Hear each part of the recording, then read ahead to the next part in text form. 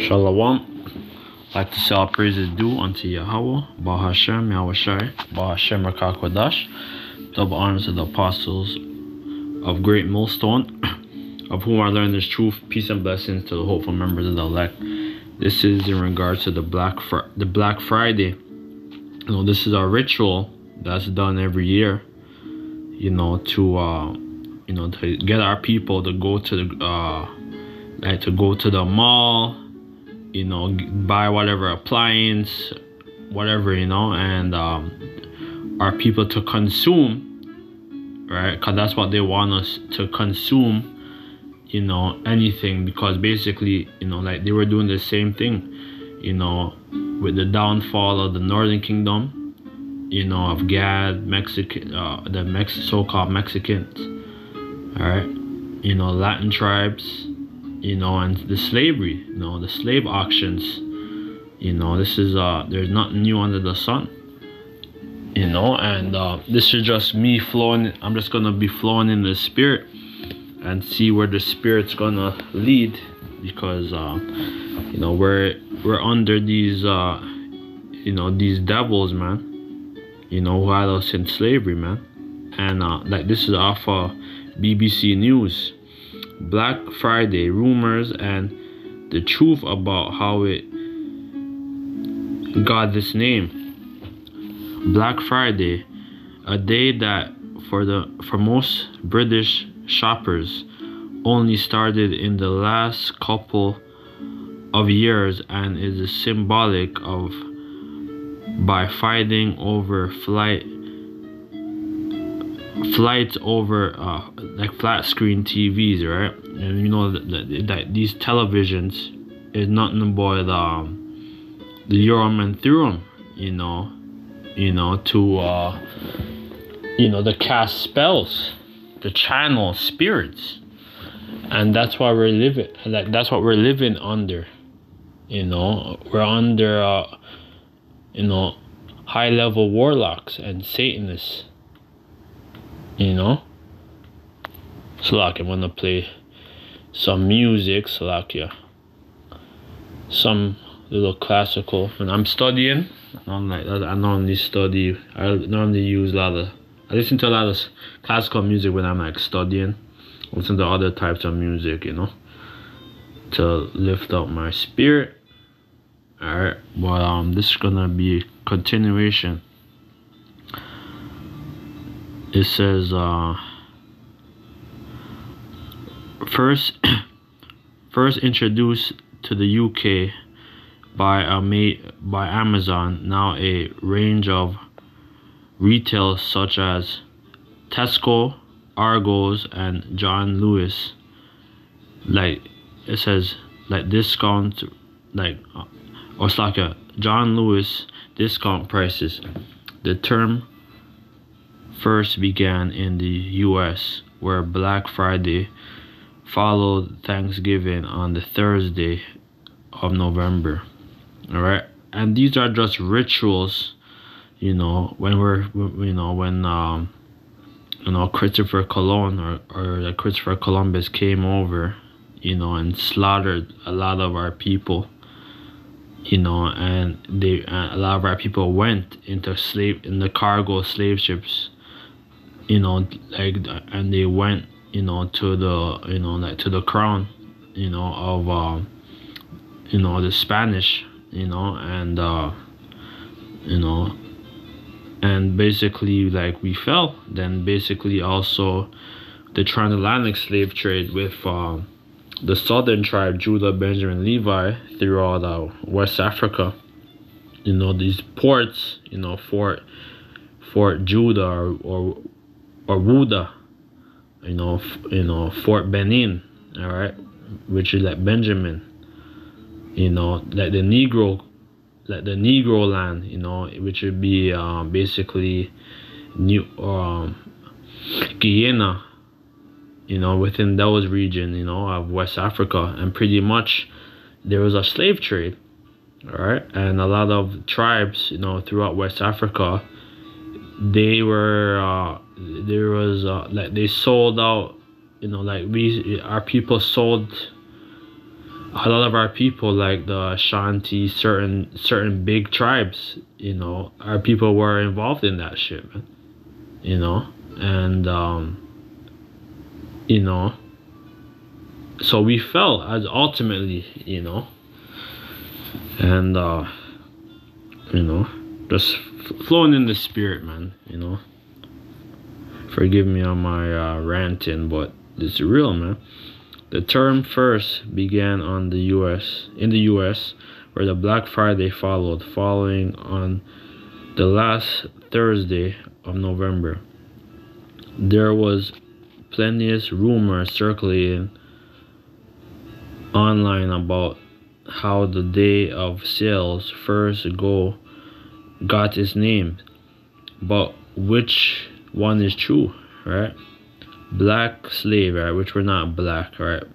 Black, they have that term black, black that basically when you go into etymology, it means to wear, let's get it. For any brothers, Then I'm gonna get some scriptures and then close. Cause that black, it has a stigma. Black, an adjective, Old English, black, absolutely dark, absolutely all light, of color, of coal, dark, to shine, to blaze. Then the same root produce Middle English Blake or pale, from Old English black, bright, shining, glittening, dark. But it basically has a dark term. It says black was dark skinned people in Old English, right? The meaning fierce, terrible, wicked, right? So they wanna have that term black, they wanna, like they wanna classify us as being wicked and dark, and they call themselves white, which means pure, righteous.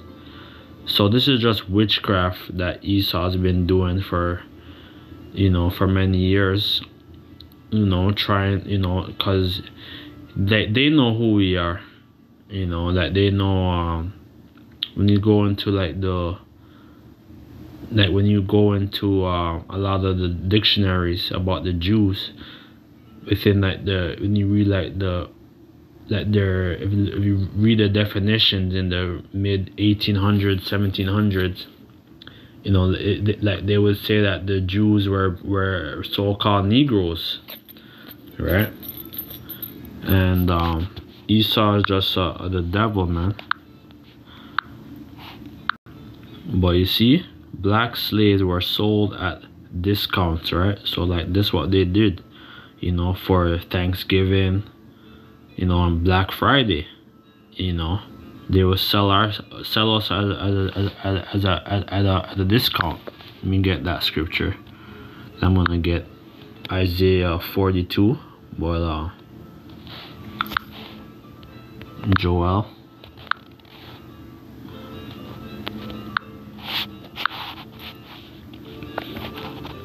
Joel 3, and start at 3. And they have cast lots for my people, and have given a boy for an harlot, and sold a girl for wine that they might drink. And that's what was going on. These plantations, the transatlantic slave trade, like they were selling our men and women, children, old and young, so-called elderly and young, for guns, for weapons, wine,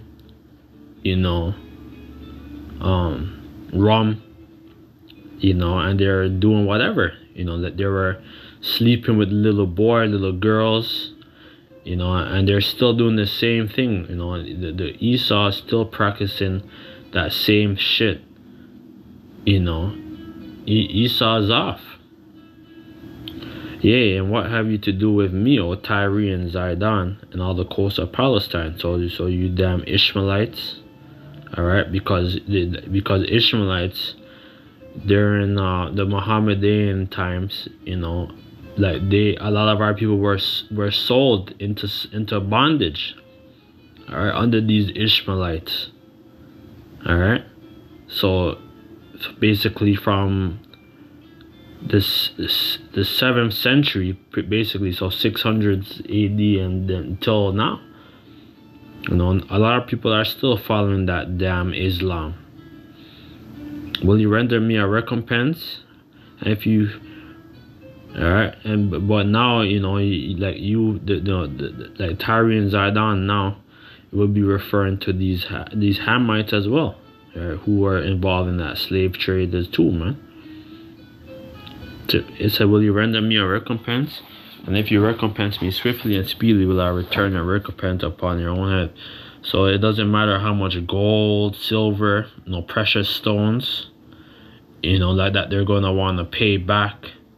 No, like they're not going to have to, you know, because Revelation 13 and says, he that leaveth into captivity shall go into captivity. So like how we were led into captivity, you know, you Edomites, you know, you're gonna be number one.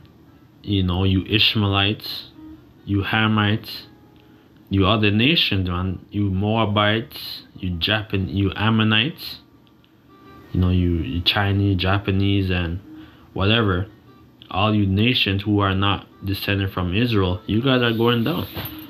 Because you have taken my silver and my gold, and have carried into your temple my goodly pleasant thing. You know, during the Babylonian captivity, you know, you had the Idumeans who was there, you know, who was watching, like, you know, who conspired against us, and you know, and destroyed our temple, you know, that they took a lot of our resources, you know, for the temple and all that, and then our people were led into Babylon, all right, which would be like within the Iraq, all right, and so on and so on. The children also of Judah have ye sold. The children also of Judah and the children of Jerusalem have ye sold unto the Grecians, that ye might remove them far from their border. All right, so the same thing was going on back in the Greco-Roman Empire, and then, you know, when they came back to power, you know, under this same Roman system, the Greco-Roman system, you know, there's nothing new under the sun, right? And we went down through the transatlantic slave trade. All right, so this is real, man. This is black slaves were sold at a discount. It says, like Tony Braxton, the singer, you know that song, oh, Unbreak My Heart, and those big, she's a big singer. She's bleached out now. I think one of her sisters, I think she died. But you know, but they wanna have her, you know, like she's like so-called woke. You know, Tony Braxton posted, it said, a picture to her Facebook page, along with accompanying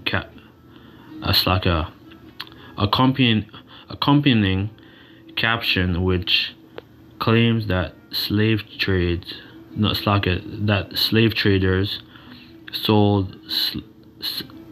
would sell slaves for a discount to assist plantation owners when they need extra help to prepare for winter. All right, so this is gonna be you know, I could guarantee you that, you know, she's gonna be the next one on the list. All right, because there they have the Kyrie Irving, you know, Kanye West, you know, who want to talk up, you know, and to tell our people certain things. These are all just controlled, opposition, but the truth being exposed, that truth coming out there, because they have to still have like control opposition, right?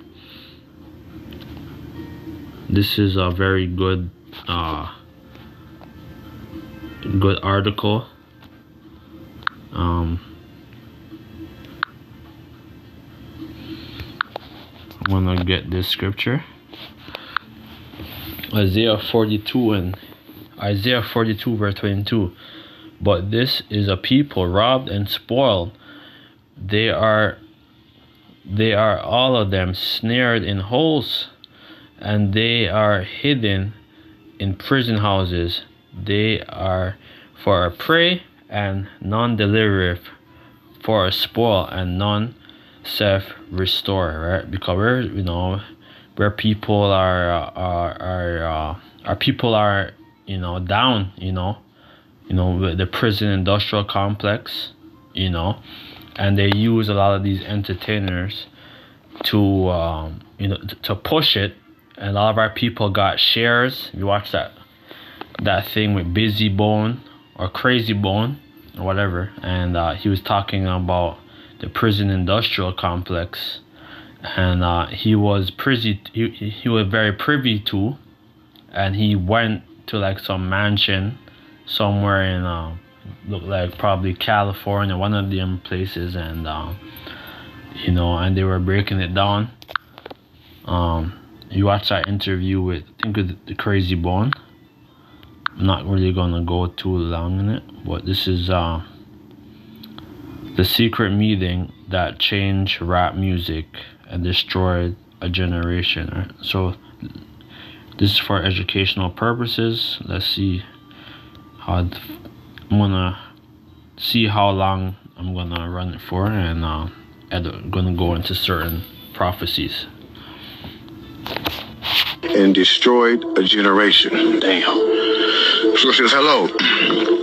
After more than 20 years, I finally decided to tell the world what I witnessed in 1991, which I believe was one of the biggest turning points in popular music. Yeah, so I'm not gonna really go that deep because I don't want to be flagged or nothing, but that's pretty much the guy with Crazy Bone or Lazy Bone, whatever his name was, who was going to the prison industrial complex, and the meeting with the Amalekites, who run all these different shares, and who's on top of the world, so to speak.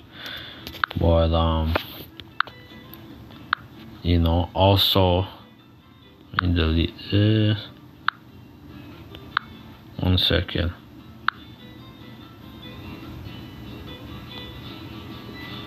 Our people are the biggest consumers too.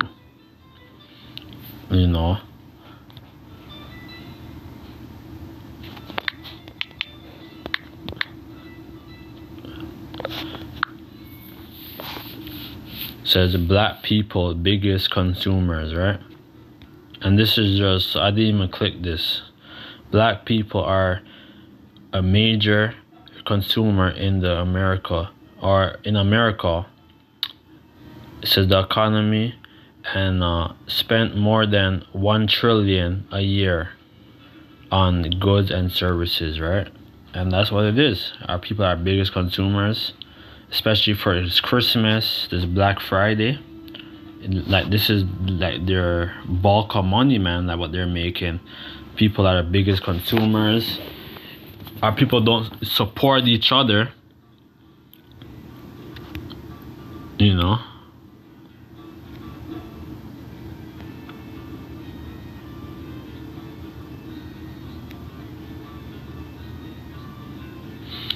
It says, this is off of this site, why black people are the top consumers but lack wealth, right? Which are, like, we're under the curses, unfortunately, but even when a lot of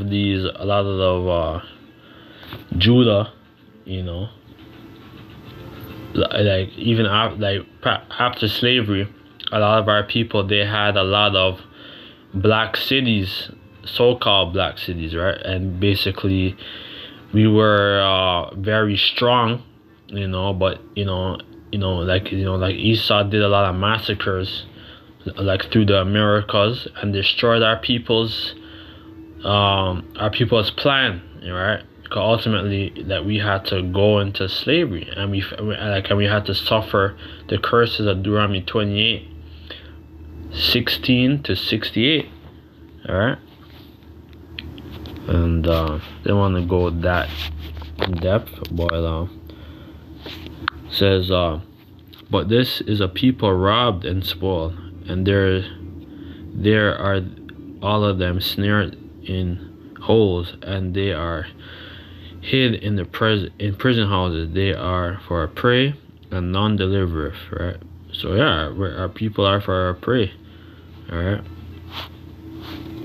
because Esau, like they make a lot of wealth, off these prison industrial complex. All right, and let's go into this. The prison industrial complex on Wikipedia. Slack it.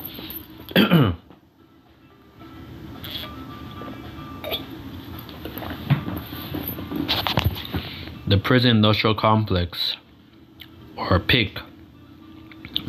So like I see this why that they have the pick a nigga or pick. It all goes back to slavery, man.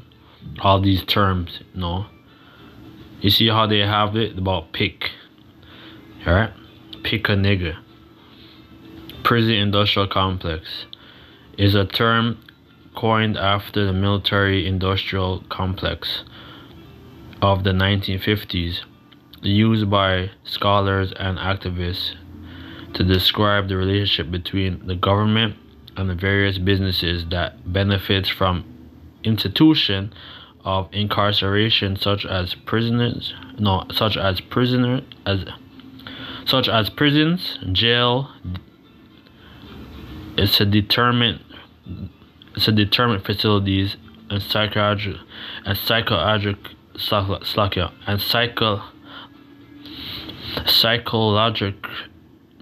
or like physical,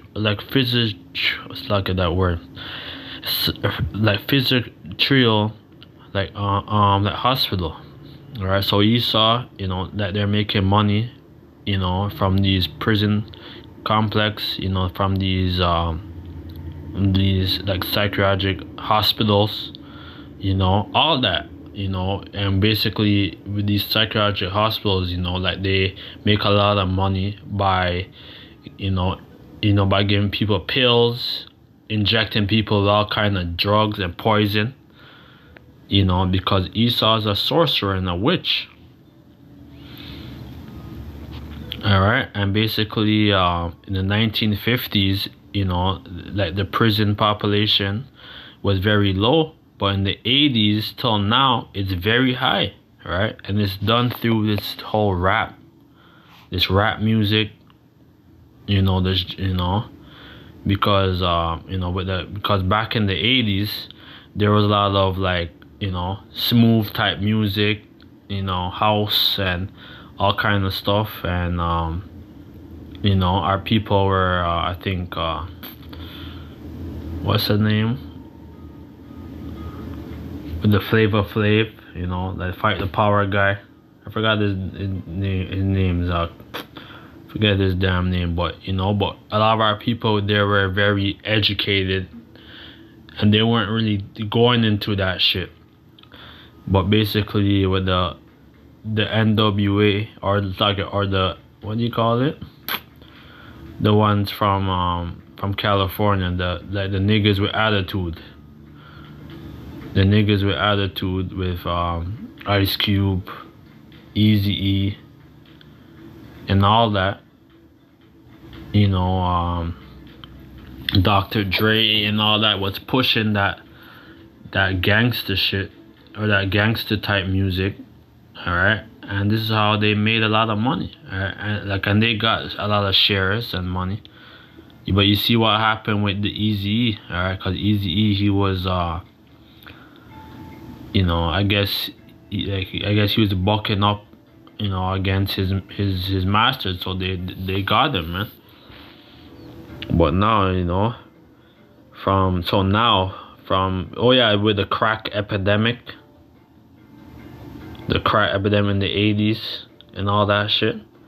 So it's like, yeah, till now, you know, and that's why, you know, all these rappers, you know, they talk about guns, like they have all these weapons in their music videos, and a lot of these rappers are dying. For the past couple of years, there's been like at least 500 or 600 rappers who dying every year in the Americas and, you know, Canada, UK, you know, like all that, you know, because you're just pushing death. The term is most often used in the context of contemporary United States, where the rapid expansion of the U.S. inmate population has resulted in particularly influence and economic profits of private prison, right? Even with this whole Michael Jordan, man, he already has a lot of shares, you know, into these prisons, you know, and like that's why, like, you know, like they have him, you know, with his shoe, you know, the Jordans, you know, from in the 80s and 90s, people were dying for, you know, Yeezys and all that shit, you know, the Kanye, it's like the Kyrie Irving shoe and all that shit, even though they're trying to buck up, whatever, but they're all just control opposition, you know. So this is I'm gonna get Psalms 83 and then I'm gonna close out. But let's look at this for Isaiah 42 and 22.